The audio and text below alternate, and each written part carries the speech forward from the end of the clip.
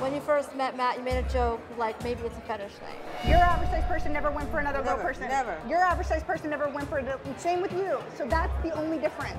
And the fact that that's bothering him is weird. Yeah, because to me, if it's not true, you shouldn't even worry about it. He gave another chick's picture. It shouldn't bother. Okay, well, we thought we handled this. I know. Hi, how are you? Hi, Matt.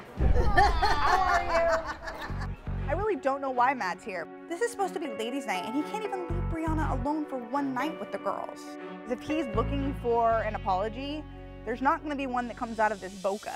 All right, let's squash this.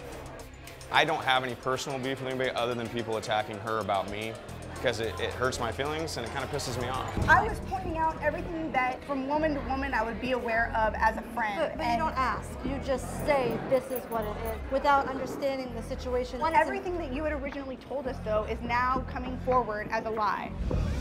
You had said you're taking this slow. You're not taking it slow. You're living with this man. So every guy that anybody's with had background checks ran on them? That's the thing is we know all of these men, and we didn't know and you know me and we from were a piece of paper. Listen for 5 seconds without interrupting me. Are you that paranoid, really? There is a reason to be paranoid. You reached out to both of us.